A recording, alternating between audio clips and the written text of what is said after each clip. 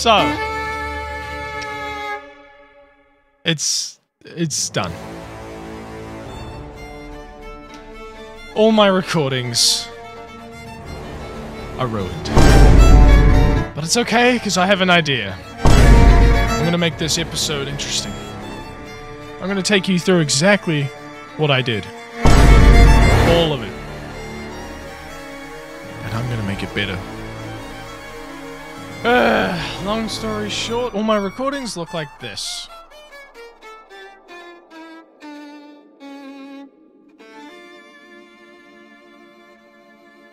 And that doesn't look pleasing to look at. Alright, where should I begin? First thing I started to make was this data collector, so that I could duplicate the loot of withers, wither skeletons, and blazes. Now, making the things was the easy part. It was data per kill that was the hard part. Essentially how it works is, the more mobs you kill, the higher the chance of you getting a prediction, and a prediction is what you need to get the loot. So here would be the generalized nether end or overworld prediction would be, and here is the mob prediction. These guys. Mob predictions correlate to loot. You get to select what drop you want from its loot pool, which really comes in handy. But after that, I made this teleport pad. All throughout this mining dimension, I did a massive mining spree of ancient debris. Once I got all that ancient debris, I chucked it all in the crushing factory, which turned it into dirty netherite scrap, effectively tripling your gain. Yada yada yada, combine it with gold, turns it into ingots, and that's how I got 100.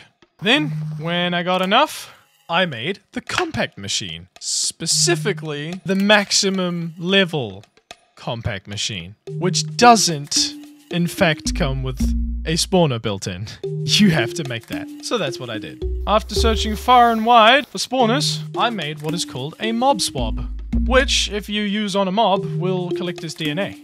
Then, if you turn it into chicken feed, you can use it on a chicken, and it will give you that DNA as a spawn egg. So, I went ahead and I made this compact machine that I could shrink myself into. And here we have the farm that I made.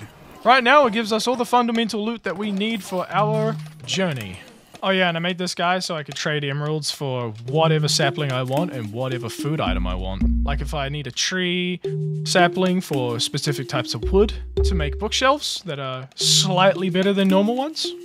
Or if I just need wood. But yeah, that's really about it. That's everything summed up within, what, 5 minutes maybe? I don't know. So, thank you so much for watching, and if you want to catch me next time, don't worry, this won't happen again. Make sure to subscribe and join the Discord to stay notified. Peace!